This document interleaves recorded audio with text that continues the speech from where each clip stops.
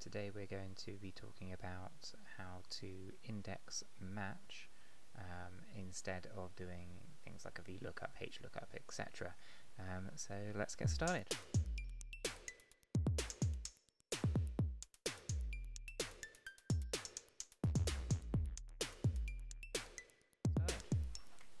Right, the first thing that we're going to need is a table of information that we're trying to get from a data source. So in this example I've just got a handful of products and the descriptions, and then a list of things that I am looking to get out of my data set. So we want to be looking for the quantity, the cost, the COGS, pricing, any discounts, and the total sale, or total sales. So the first thing that most people tend to do is they go to a VLOOKUP, they go equals VLOOKUP, and they look up a reference here, and they go to their data source, B all the way across here, and then they say, okay, well, I want quantities, that's 1, 2, 3, third column, and then they want it to be false to get the exact match. What have I done wrong?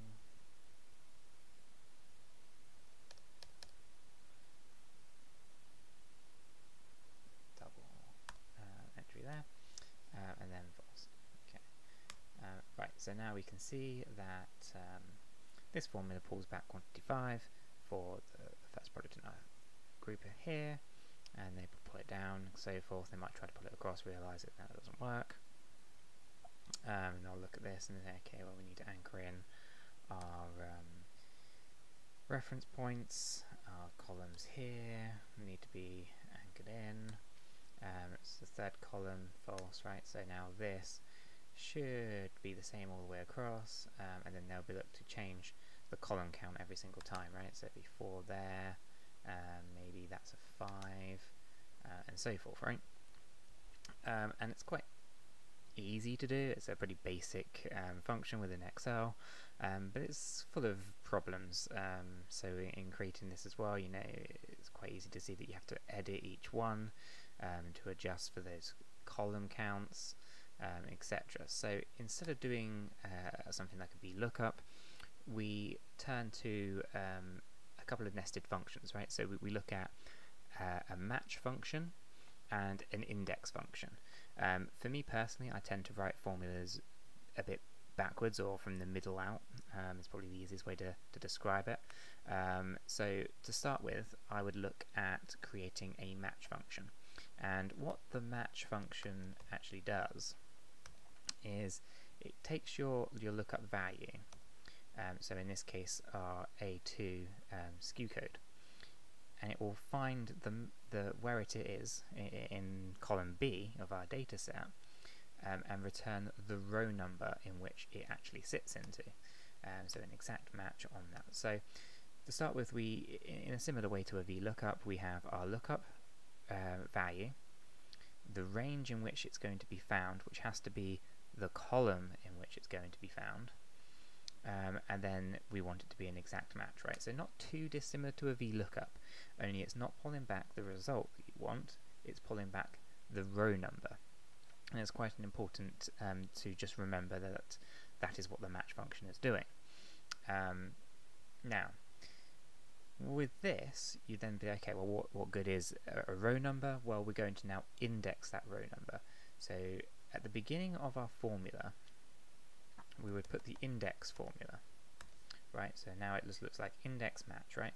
So we're going to index, and there's 3 parts to this. The first one is the data that you're trying to actually bring back, which is what they call the array. The row number, which is the match function that we've already created, and then an optional column number at the end. And the reason that it's optional is because it depends on your scenario.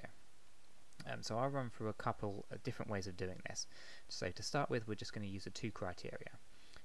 The column that we're going to reference to bring back our results, and our row number.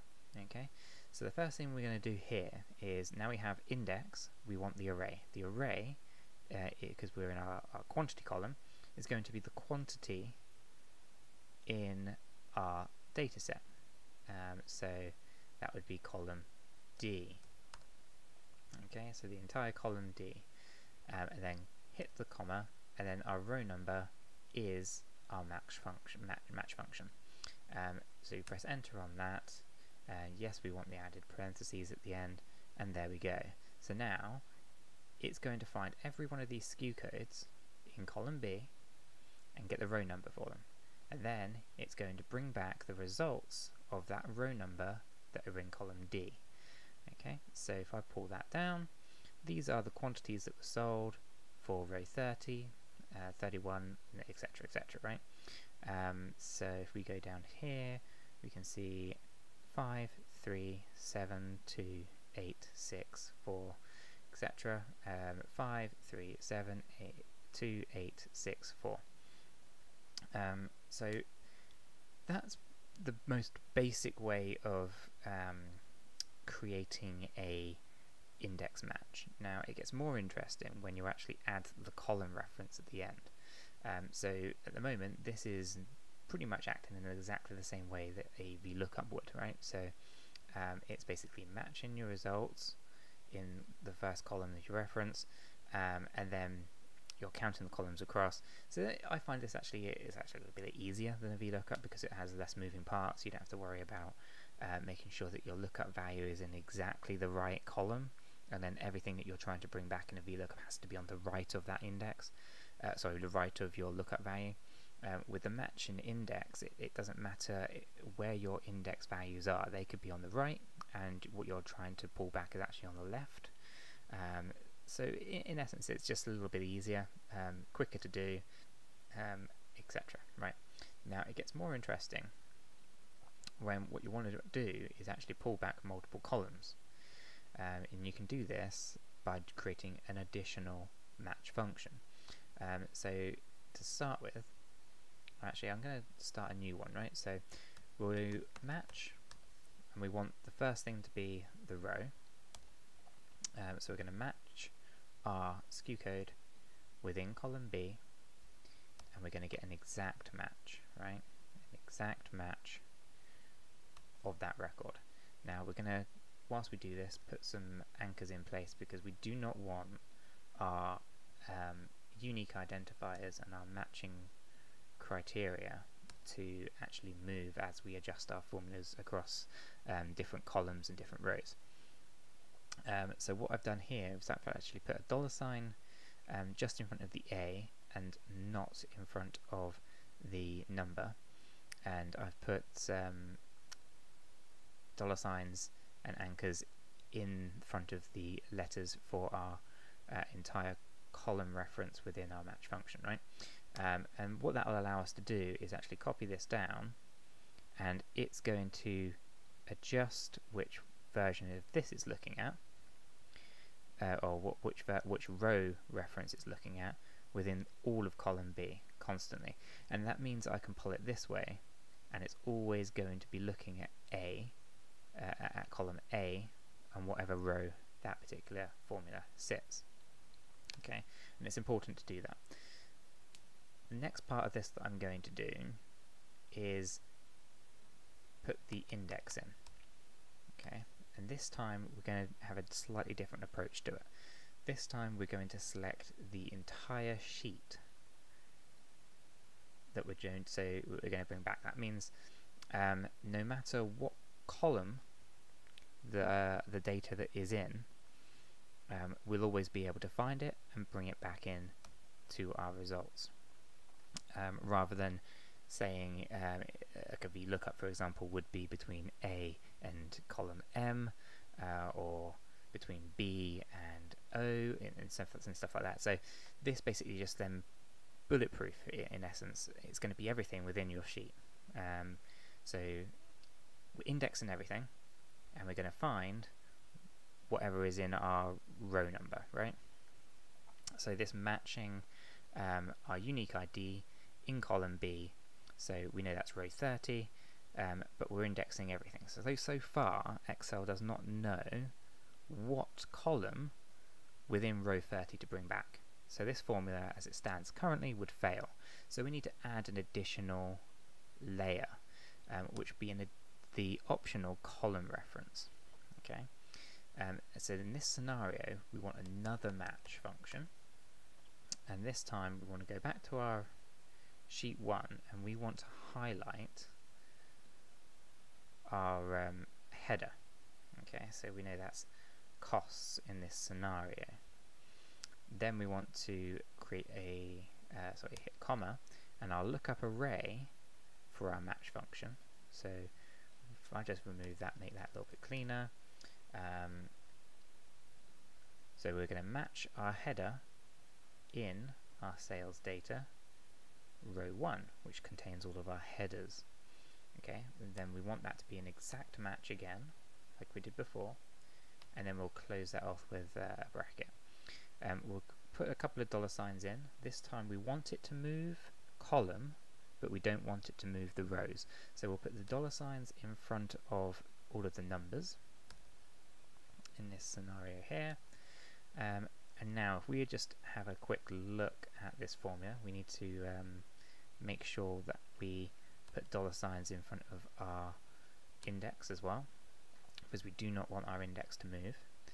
Okay, so we're going to index and bring back the array of everything that's in our sales data from row 1 through to 1 million. Okay, then our row number brings back our SKU code and which row it sits in, and then our third match will bring back our column reference, which will be whatever column number our headers are in our data table. And if we press enter on that, we'll just add the additional parentheses at the end, and now we have a result. And I can just copy this up and down this data table, and it's always going to work. However, this is where it gets really interesting. Because we have selected the entire data to bring into our index, and we know that our lookup values are in different rows within our data set, and because of this last little formula, the last match we have, we know what column number each of our headers are in. We can now pull this formula to the right, and we can go and copy that all the way down, and that will bring back all of the results. Also, because of the way that this is structured out, we can also go left. So our basic index match formula is now slightly more complex, and we can still pull it down, we'll get the same results, but this basically means that we can go left, right, up and down, and as long as our headers are inside our data source and our unique row IDs are also inside our data source, we'll always be able to pull back the results. And this is quite important with the differences between like VLOOKUPs and index and matching, because if you had a data source that was in a different workbook, a different document saved onto a SharePoint drive or some kind of shared network where other people can access it and mess around with it and things like that, if someone were to add a blank column into your data source without you knowing it, and you had a VLOOKUP in a different document, say on your C drive, that pulled back those various results from shared documents, all of a sudden your VLOOKUPs could be looking at the wrong information, because if someone's put in an additional column and you were counting 5 columns, then actually you only be pulling back something that's now the 4th column. Or they might even have knocked out completely your results or your data out of the table that you were looking into. So the main difference and the main reason I don't use VLOOKUPs is primarily that. With a index and match, however, or an index match, as long as those headers are in that document, and as long as your row references are in that document, you'll bring back the results regardless. Regardless of what column those data pieces of data are in. If someone's gone in and added columns or removed columns, as long as the data that you're looking for is still there and it has the correct headers, then you'll always bring it back. So it's just like a a nice way to safeguard yourselves against any potential issues, and I strongly recommend learning how to master the index match functions. So just to quickly summarize, index is basically where you put in your array, okay, which is the data that you ultimately want to just bring back,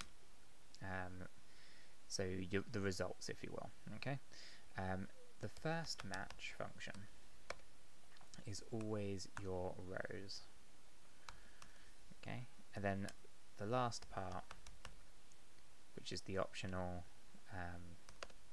columns, okay. 3 parts, whereas it seems like it's quite a lot when you look at it like this. It really isn't.